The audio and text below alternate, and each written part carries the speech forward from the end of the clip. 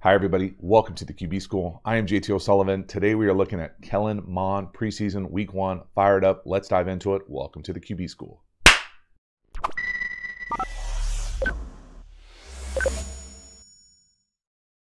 So before we dive into the video, quick reminder, we have relaunched the Quarterback School Patreon community, putting all sorts of content over there, getting really excited with this preseason stuff, looking at quarterbacks, how they're getting better, improving, where their gaps are maybe in their game. So if you're interested in taking your football knowledge, IQ, everything to the next level, hop over to the Quarterback School Patreon community. I sincerely appreciate the support. Lots of different ways to support the channel. Means a lot to me, means a lot to help this channel continue to grow, pump out the content that you enjoy. I enjoy making it. That's a great spot over there to be able to really understand and feel what it's like to be in an NFL quarterback room, talking all sorts of detail, nuance of the game. Get over there, support the channel. As for this video, let's get it going. Kellen, Mond, preseason, week 1, 9 for 14, 119 yards, 2 touchdowns, 130 rating. We're breaking it down. Nice completion here to the check down. Not necessarily a nice play. What am I talking about? I'm talking about, in my opinion, this ball needs to go right down the hash. He's either off of it too early, not trusting it, not seeing it, but, okay, big but, getting a check down off of a wrong read or a miss to me is not a bad way to go. So it's about whatever this route is up here. I'm going to guess it's some sort of circa 7. He gets cloud, rolled up corner. It's not going to work. Come back, whatever. This little over the ball, so you can pull this thing up, whether it's, you know, an over that has the capacity to sit or a true called kind of deep hook. This ball, timing wise, with where his eyes are, needs to be thrown. Now, is it perfect? No, because this guy's kind of in the way. But I really think that you could wrap this thing around this defender. So he drops here. He's got enough time, and this is big enough. He kind of settles like this. You throw this ball, you throw him open so that he catches this thing, spins, and goes. So, are we being picky? Not really. I mean, that's wide open in the middle of the field. Throw it right down the hash, right on the wide receiver's left shoulder. He's looking right at him. Got great base, timing of it. You got to let that rip. That's open. But, nice job getting to the check down. If you don't see it, say something flashes in your face for whatever reason, you don't see it. But now you can see right down the hash, huh? The timing of it. See that space open up right down the hash? Rip that thing. That's there. But good things happen. Check it down. Get a completion. Keep the chains moving. Next. This is a really cool design here. Everybody's got a double move.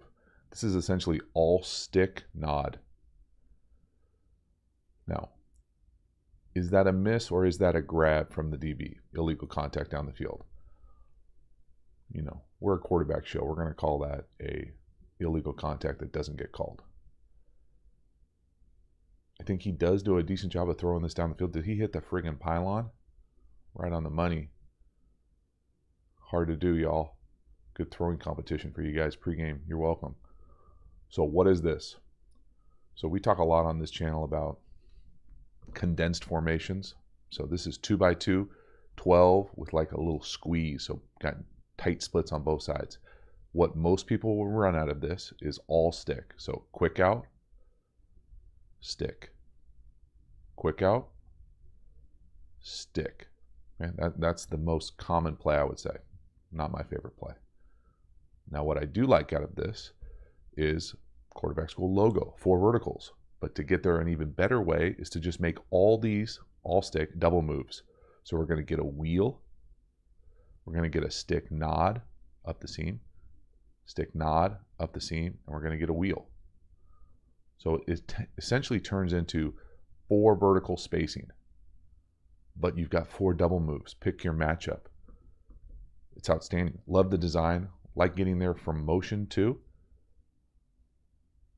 No, you can see that everybody's got a double move. Pick your double move. Throw it to your buddy. Oh, so close. in the pylon there just for fun. That's a really cool design though. And we'll call it a grab, not a miss. Although I think you can make the argument that it's both. Next, 3rd and 4. We're going to get, there's essentially nothing there. We've got a right to left read here going on with a little smash, with some overs, nothing. Okay. Now we're in scramble mode. Good vision down the field, looking down the field. Except for whatever reason, we just miss a guy. Double mailbox, back line to the side that we're going. So we talk a lot about high back 5. Look at 15 on the left here.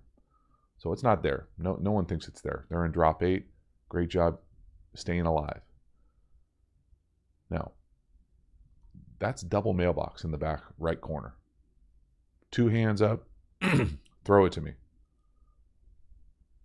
For whatever reason, and I think you could also throw it to the front pylon too, to be honest with you, right there. But we're going to go back across. So, you know, just questioning vision, decision here, I think it's fair. You know, that's 2 touchdowns for me. The double mailbox is a for sure touchdown. You throw that thing on the front, into the front row on a laser, and he can go up and get that thing. High back 5. So high back 5 of the end zone. And I'm not saying it's the easiest throw in the world. There's a chance you sky mail it and miss it, but you either put that thing on the front pylon right there or way up here above the screen. But you can see here, you know that's another miss for me. Throwing it back like that, more difficult, harder. What is the read here? They're going to run some iteration of smash up top, so it doesn't matter which one of these guys goes to the corner. Someone's in the flat.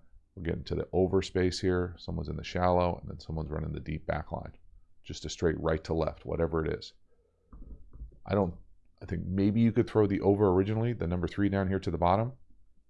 No to the smash. Yes to the over right there on the G. Right there. You know, but right tackle's kind of in his face, pushes him off of it. I like just staying alive. Great. Scramble, stay alive, drop 8. But right here, first of all, whoever the wide receiver is or whoever's the eligible up top on the S needs to be working to the front pylon. That's a touchdown for you. That's a high-low on the... Man, that's tough. That should be a touchdown. So just the scramble, football, vision... Not my favorite play from Mond here. And again, I get why he gets out of there. That right tackle gets pushed in his face, but this to me is a throw. You got to be able to see that and make that throw because you got 2 good options to the right, but you're looking back left to a guy who's technically going to get a penalty if he catches it because he's ran out of bounds. See the back judge was with his hat on the ground, not wearing a hat. Tough. Next one, play action. Now this post up top, to me, a lot of people call this a drift post. It's wide open. You turn that down to throw essentially a turnover-worthy throw on this corner. This should be picked. So play action again. No to the drift. Mistake. Late corner. Probably should be picked. So what am I talking about? This, we'll call it a post drift. People call it a number of different names. Get in a tight split. You run kind of a burst release, and then you come in here. And there's a lot of flexibility in most offenses about what this angle looks like. You essentially have to run away from the corner, but you're going to beat him with the burst release, and you catch middle field close. There's nobody here. This is a massive throwing lane in the NFL. Must throw. This is, these are the ones that happen on time, on schedule, that remind me of your boy Zim's comments last year. See him every day turn. If you see someone every day turn down things like this, I mean, it doesn't help that the corner falls, but even if the corner doesn't fall, and then to say, yeah, I'm going to throw this late corner down here, that's not open. That's got to be a perfect throw over the top. It's late, it hangs up there.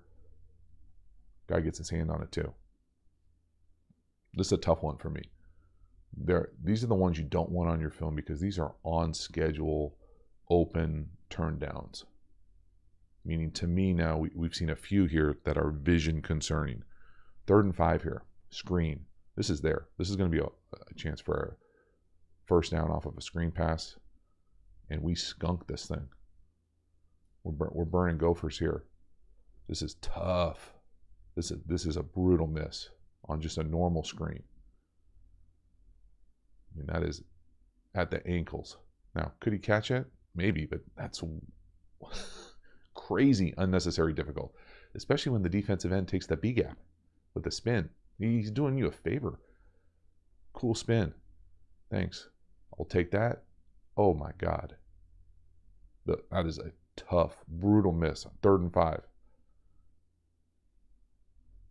Again, check out the first uncovered lineman, the right guard. He's coming out, comes out flat. He's going to get the guy who's got the back.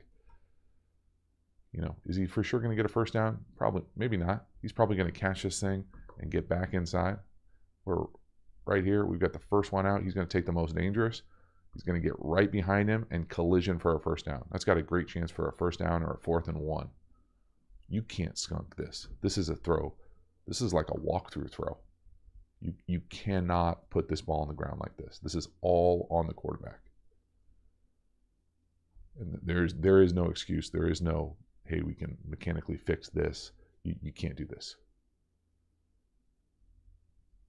Fortunate, though, they're down by so much. Just go for it on 4th and 5. Halftime, you dig the channel and you haven't already, please subscribe, hit the bell, get the notifications. It lets you know when we go live, when we put out new content. I sincerely appreciate the support for the channel. Again, Quarterback School Patreon community, relaunched, revamped. Check it out. Link is in the description. In addition, we've got a bunch of free tools available in the description to this video. We've got a Pass Pro Quiz, a play calling tool, keys to RPOs, anything and everything over there. And then finally, the absolute premium content, the Quarterback School courses, bunch of different courses, really in-depth, my favorite content that I create through the channel. Get over there, check out the courses. All of them can be found in the video description. I appreciate it. As for this one, let's keep it going. So we go for it on 4th and 5, and he makes a beautiful throw up top to a corner by the number 1 receiver. Now, this is a crazy funky defense. Not really. The way they get there is funky. It's just, in my opinion, an iteration of cover 2. Really, Tampa, drop 8.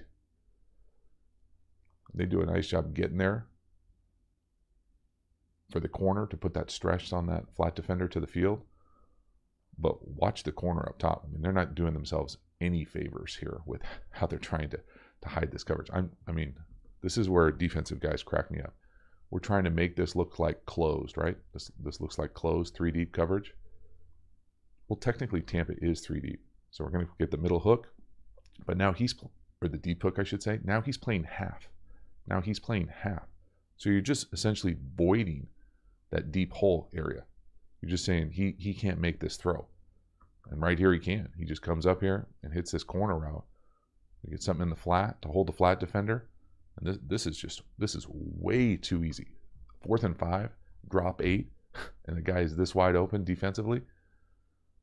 I mean, you just don't see corners do this very often. They're just giving you anything you want out there. That's a gift. We'll take it. Thank you very much.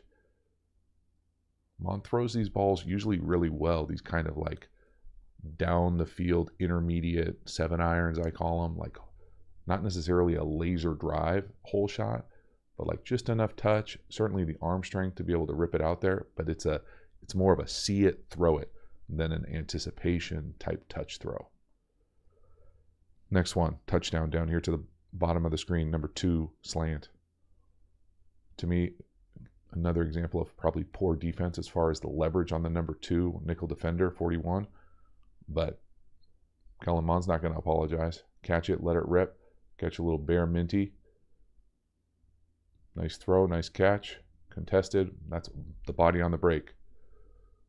So when you get down here to this red area, we'll call this bare or mint, tight, whatever you want to call it, middle linebacker, essentially 0. Now they're in empty. You can be outside leverage here because you've got help with the mic, but you can't be outside leverage here. No one's going to help you in here unless they try to pass this thing off, and by the time they pass off a slant, this thing is over. So you're going, is that head up? To me, it looks like he's slightly outside leverage. So you catch slightly outside leverage versus slant.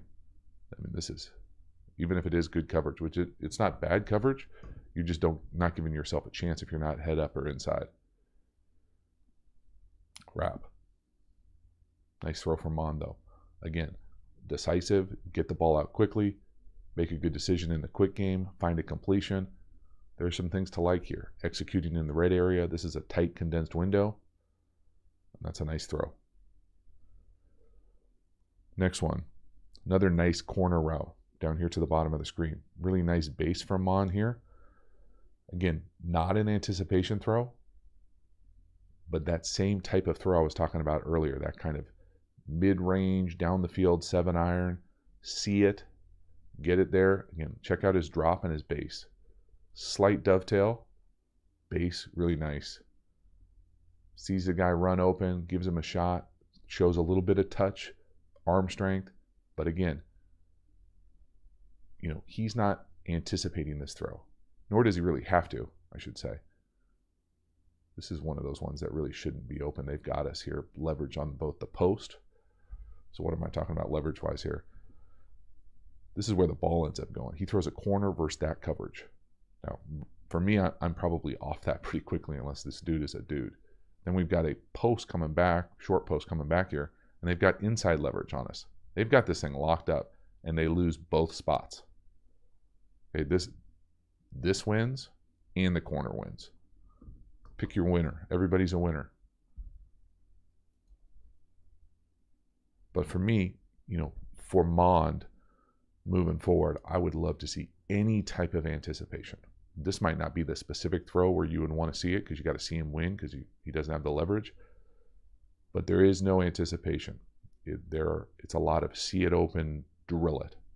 And you can get away with that when you've got a great arm and you're a good athlete. Next one. This is a really nice read. So no down here to the left, yes to the in. Everybody who watches this channel knows that I love a good in right down the hash. Again, left to right read. 1, 2, no, right down the hash. And this is a really nice throw. Check out, there's someone in his face. The right guard's getting pushed back in our lap. No. You know, can't get through that throw. That's like the old phone booth throw.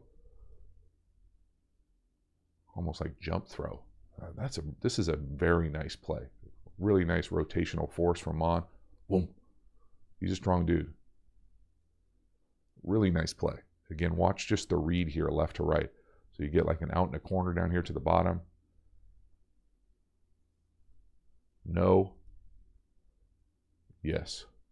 To the little wrap in with the tight end gather in front of him. Really nice job. In kind of a 2-minute situation here. But I love the left to right this. Sudden, boom. Decisive. Nice job. Last one here, touchdown. This is a really cool design. 3rd and 11. Watch the number 3 receiver, number 25. He's running the wheel. Okay, that's the touchdown. Now watch the number 1 receiver up top. He's going to get the rub on that guy's defender. You might call it a pick. I call it a rub, soft rub. Beautiful throw, though. Again, that same type of throw from Mond. That kind of touch 7-iron. Really got this club in his bag. Again, there's someone right in his face. Right tackle's getting walked back. That's a nice throw, but it's probably a better design than anything else. Really nice execution by that number 1 eligible out there. That rub right there.